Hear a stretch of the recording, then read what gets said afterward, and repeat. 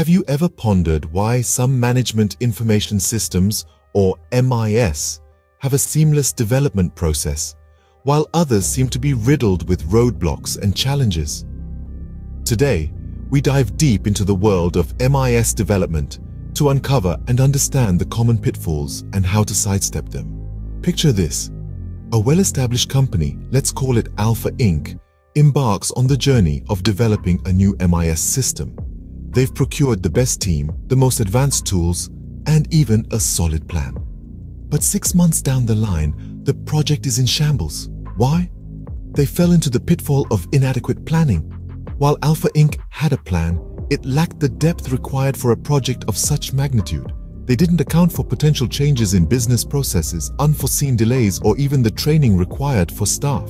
The lesson here is simple. In MIS development, planning is not a one-time event, but a continual process. To avoid this pitfall, ensure your plan is comprehensive, flexible, and adaptable. Moving on, let's examine Btech, another company that embarked on a similar journey. They had a solid plan, but they hit a wall. Their pitfall? Insufficient user involvement. The MIS was designed without considering the needs and input of its end users. As a result, the system was met with resistance from employees who found it difficult to use and inefficient for their tasks. A successful MIS is one that is user-centric. Always involve users in the development process, understand their needs, and build a system that caters to them. Our third case study is Gamma Enterprises. They had a well-planned, user-centric MIS system. Yet, they stumbled. Their downfall? Inadequate testing. Gamma Enterprises rushed the testing phase in a bid to meet deadlines.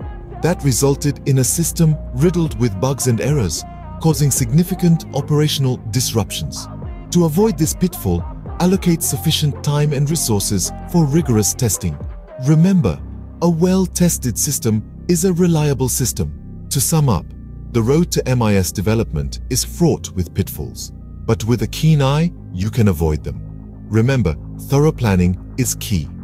It's a continuous process that should account for all possible variables. Always involve users in the development process and understand their needs. And lastly, never compromise on testing. It's your final line of defense against bugs and errors. By understanding and avoiding these common pitfalls, you can navigate the complex world of MIS development with greater ease and success. So, the next time you embark on an MIS development journey, keep these pitfalls in mind. They could be the difference between a smooth sailing project and a shipwreck. Until next time, keep innovating, keep learning, and most importantly, keep avoiding those pitfalls.